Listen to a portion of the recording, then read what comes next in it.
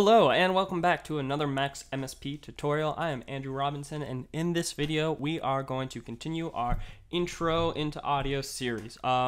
We are going to talk about MIDI notes today with that. MIDI is great, Max is great for MIDI, and you can do so much with MIDI because MIDI is the universal language for all music hardware, and there's so much that could be done with this.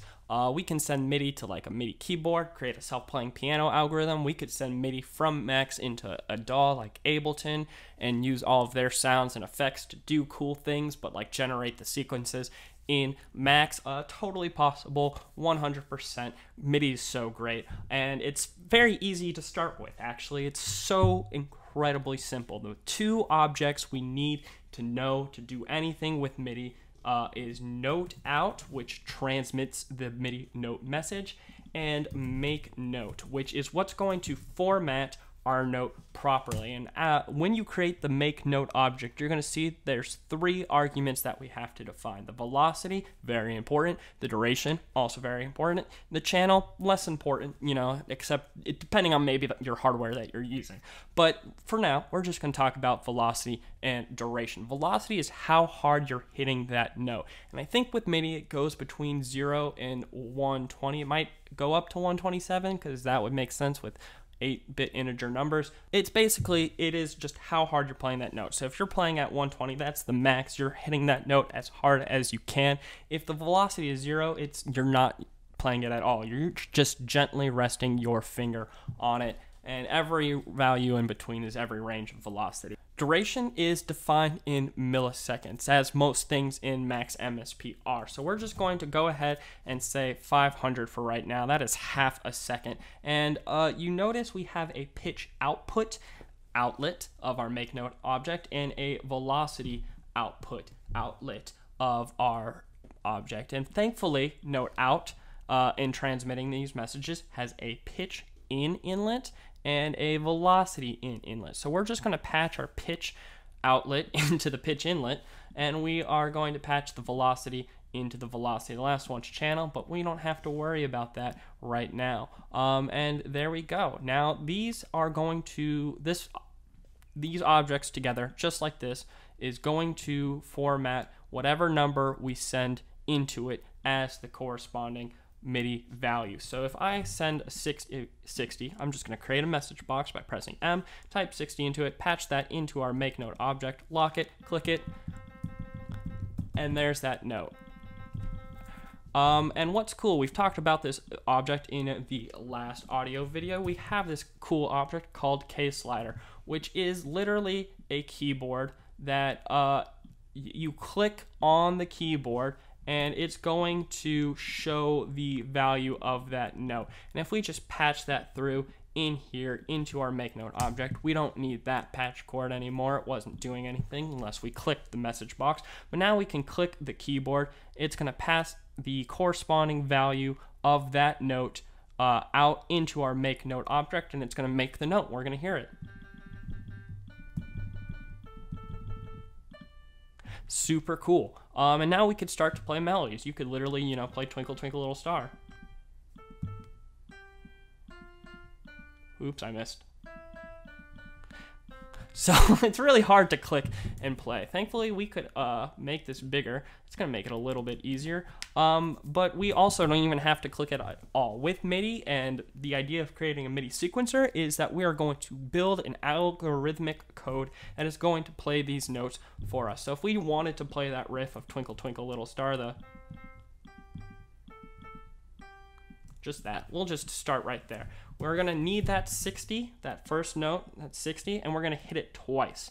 There's two ways we could do this. First, we're going to need our counter object. Our counter is what's going to count all of the notes in the sequence, and we don't have that full note sequence counted out yet, so I'm just going to create it and leave it there, and we'll figure that out at the end. The other object we need is the cell object. This is what's going to turn the number values from the counter into bangs. I'm going to start at 1, go up to 2, and if this cell object receives the number value from the counter in this inlet, it's going to send a bang of the corresponding number out of this outlet. So if it receives a 1, it's going to send a 1. it's going to send a bang out of this first outlet. If it receives a 2, it's going to send a bang out of this outlet.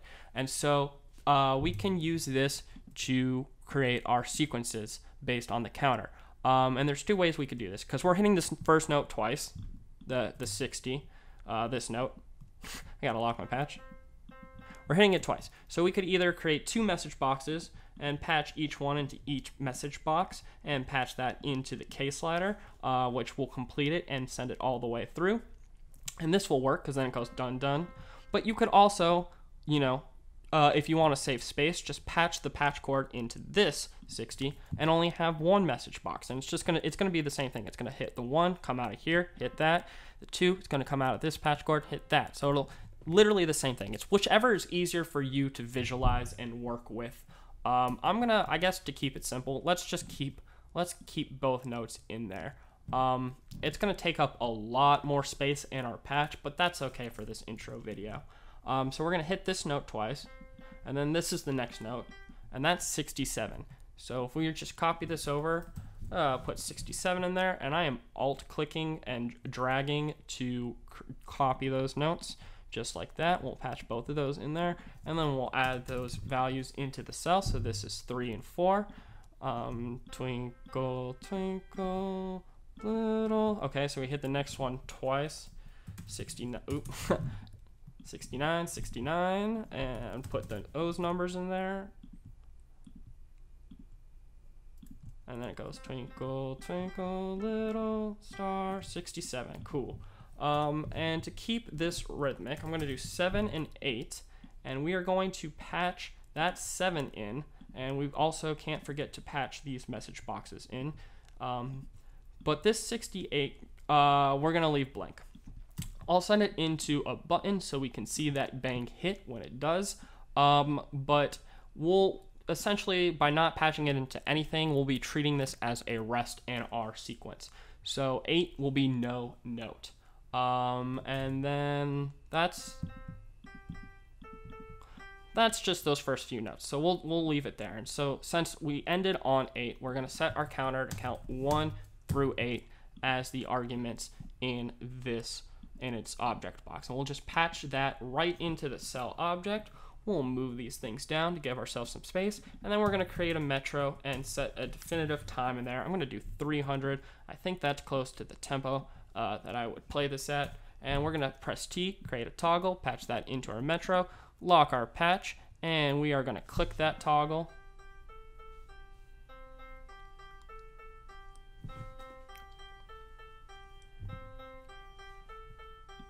And there it goes. And we could continue to finish this song if we really wanted to. That would be very time consuming. I hope this is enough to show you that you could just easily build note sequences out. What if we wanted to make something a little bit more fun? What if we wanted to randomly generate sequences? We could do the same thing we're doing right here. We just change this counter to a random, and it's going to work. But we do have to pay attention to one important detail about the difference between counter and random. Counter, we define the number range inside it.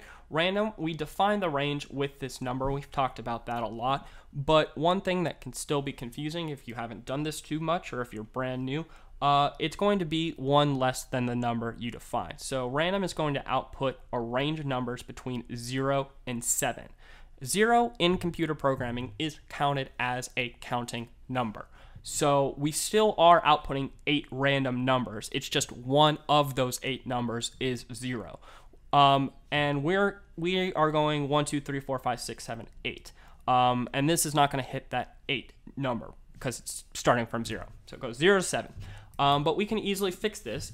Rather than changing all these values down 1, we could just add 1 to our random output. So this is going to randomly pick a number between 0 and 7, and then we're just going to add 1 to it, which will then shift it up to be between 1 and 8. And then this is a technique that is used for a lot of things whenever you don't want that 0 in there. Super easy. Just add a 1 to your random. And then lock the patch again. And now when we hit this metro, the bang is going to pick a random number, and we're just going to generate a random melody sequence from these same notes.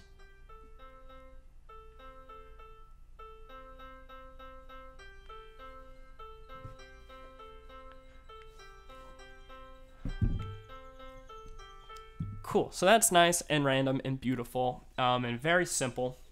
But it doesn't end there with what we can do with just very simple numbers and MIDI stuff.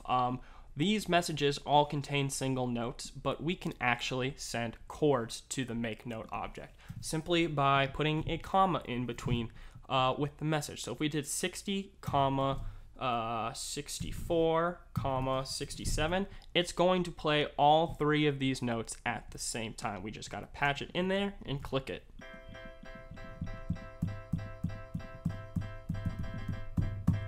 Cool. So we could add chords into this sequence. That would be a pretty fun, easy idea. I'm going to try to do one above that. We are going to generate random chords from these bass notes. And it's pretty tricky if you're, not very familiar with music theory. So I'm going to do my best to kind of break that down. But if you understand music theory, you'll actually be able to do this very easily. It's just a little bit of math. And what we have to do to make this work is we have to create some random values for our chords to play back these different chords. So let's look at the C note, for example. This is 60, and if you know music theory, the third to start creating a chord, the third above your C is this E note, which is a 64. So we go 60, 64, and the G to finish the chord is this, which is 67. So if we wanted to play this chord, it would be 64, 60, 64, 67, and that's a C major chord. But we could also do, this note if we wanted C minor.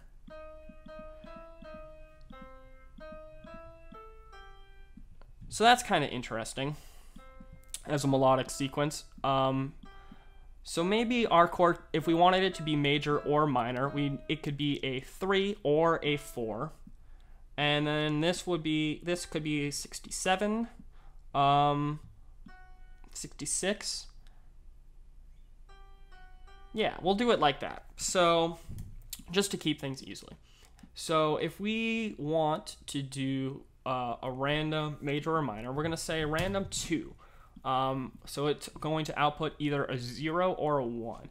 And similarly, we're going to use the bang to, actually, I just realized we can do this even easier. This is a 0 or 1, and we need a 3 or a 4 for that first, third triad. So we can offset the same way we're doing up here if we just add a different value. So if we offset by 3, the 0 is going to come out and it's going to be added to 3. So that'll give us a 3 out of this object. And if it's a 1, it's going to be 4. So that's exactly what we need. So we're just going to do a random 2, and we're going to add 3 as that offset. And we're going to take this bang, and we are going to bang, actually, it should be 4. Right? Wait, I forget what I said. Let's check again. E is 64. Okay, 64 or 63. Yeah, okay, never mind. I have it right. I confused myself. I apologize. But if we have that 3 in that 4 right there, we'll just put that right next to our 60. Let's give ourselves some room so this is nice and clear. And we are going to then add to this 60 this random value. Just like this, by adding them together into this addition object. And now when it receives that 1, it's going to send a bang out of both of these patch chords. Random's going to pick a random value, and we're going to add that to this 60 to be a major or minor value. And then similarly, if we needed that last note, that's 67 or 66. That's just 3 above whatever this could be. So we'll just copy and do the same thing. We'll create a random and an addition, and we'll just add that there and patch this here. So the bang is going to hit this one. We're going to add it to this middle note, and we're going to patch that in. And that should give us quite a variety of potentially random generated chords between major, minor. I think a diminished chord will be one of the options. We'll just see how that sounds off that one chord. It probably won't be too different.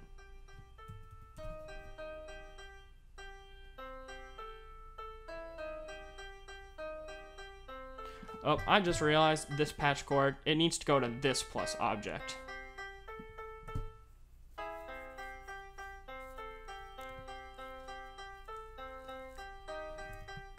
Cool, so that's pretty cool. And then, you know, same thing. We could just continue to do this for all of them. And from here, it's really just kind of copying stuff. Let's just get rid of that 60. And let's take this guy here. And we are going to patch that right in, just like this. And it's okay that it's repeated. It's literally the same thing. I guess that doesn't matter so much now that we're doing things randomly. So let's just change it so we get a variety of options. We'll do 62. We'll get rid of this guy, and let's just make more space. That'll make more sense if we just copy all of this over and just change what's in the message box. 62. This could be the 67. Copy this over, and this can be the 69. And we'll do that in there, and let's do one more. Let's do the 65, just to save time and space. And we now have 1, 2, 3, 4, 5 numbers. So let's just change this back to a 5. We don't necessarily have to delete these because they're not actually patched into anything, but so it makes more sense, I will. And then there we go. Now we're set up. It's going to generate a lot of potentially random chords. I don't know how good this is going to sound, but hopefully it sounds great.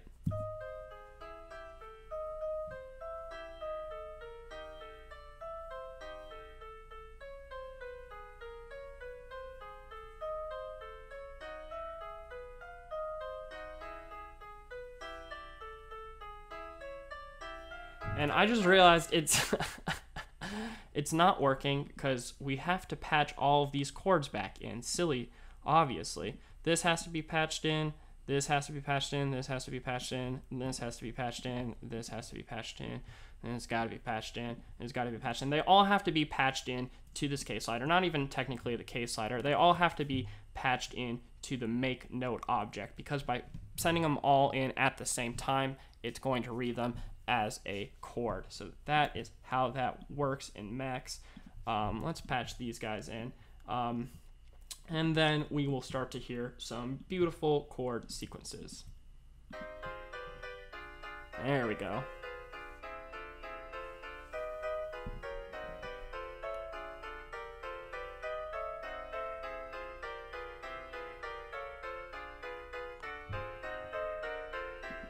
Okay, that's pretty cool. That sounds great, but maybe it's a lot of chords. Let's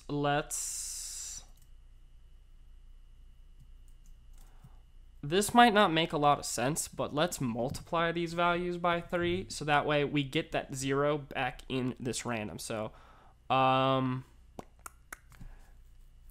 yeah, and we'll shake it up. We'll just get really weird with this now, because that's the fun of Max, is just experimenting with things sometimes. So the reason I'm doing it this way is because I want that 0 from these randoms still in there, so it has the potential to not play the note of the chord. That'll give us more chord options, and then I don't know exactly what these chords are going to be anymore because I'm not doing the math. The computer is. Max is doing it. That's the beauty of Max. We don't have to think about these things. We can just try them and experiment and see how they turn out. And it's a lot of fun, especially when you do have a good idea of what you're doing. And I don't. But that's also a lot of fun. You know, Max is just fun no matter what we do. Let's see how these turned out.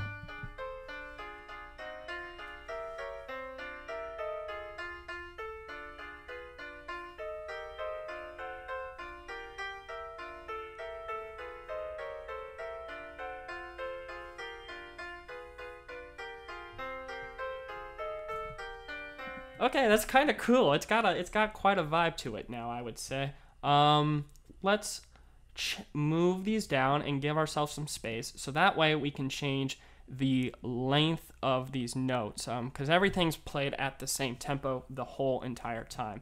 If we wanted to change the length of these, we would just have to change the value of this metro. So we can do that pretty easily. Let's do 300. We'll double it for 600, and we'll also do half for 150, and that will be pretty equivalent time changes that will sound nice and musical. And we're just going to patch all of these message boxes into that metro, just like we've been doing with the other message boxes down below.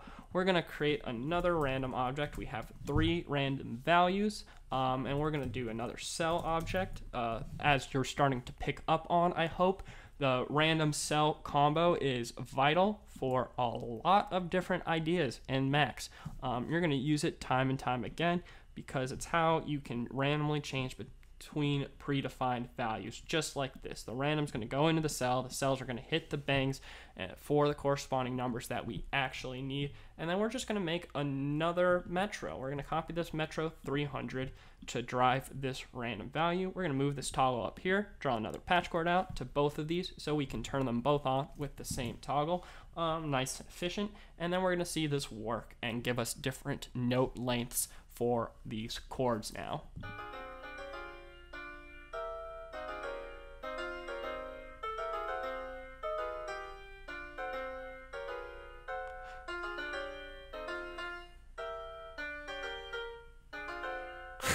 And I don't know. I can't say that necessarily made it better, but it is, where you would start if you wanted to start changing the time lengths of some of these. It's kind of cool, We've got like a good random piano player. We could honestly, this video's starting to get pretty long, but we could highlight all of this, kinda, copy it, and I don't know, maybe get rid of these randoms that we created, just go back to having the plain Jane numbers with no chords, none of these chords, none of these chord notes or patch chords. This is going to be a chordless zone completely. Let's just go raw numbers right in there, and let's get rid of this random. We don't need to change this time. We'll have this one be, this is quite simple looking now, actually, that I deleted everything. We're gonna hit Command J, which is gonna resize everything down to the smallest, tightest size, so we can really clean this patch up. And we don't need this toggle. We're gonna take this same toggle, we're gonna bring it all the way down to this metro. So once again, we can turn everything on with the same note, or with the same toggle. And the idea is that this toggle is going to turn this sequence on, it's going to play the chords, and this one's just going to be our melody on top of everything. Let's hear how that sounds. I realized I put the wrong metro value in here. Let's do, I wanted this. We're going to have,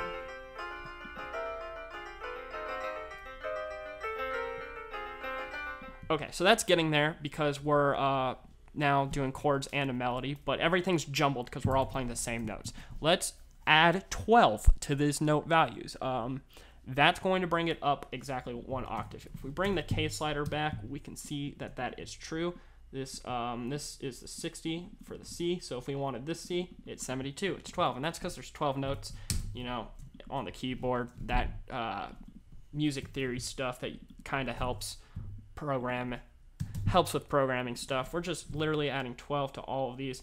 That's gonna be 79, right? Yeah.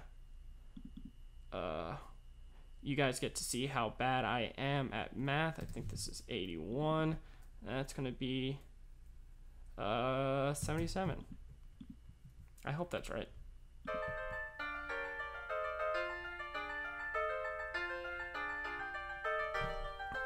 That's beautiful. That is so beautiful right there.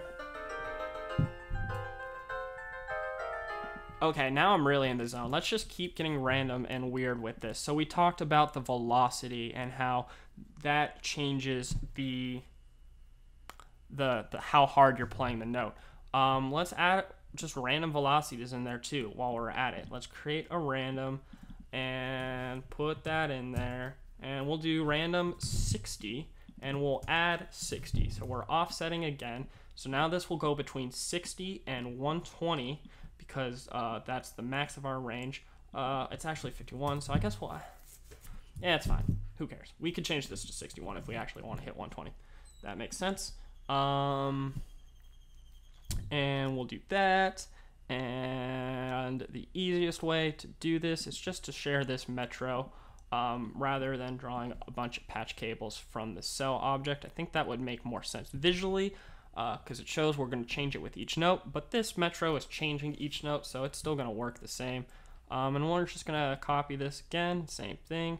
This one's going to hit this guy, and that's going to go into this make note velocity, and then we're going to get random velocities for both our chords and our melody now.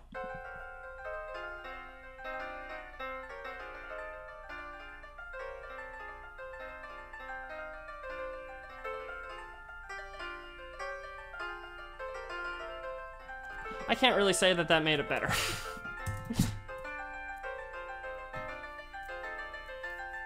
That sounds fine.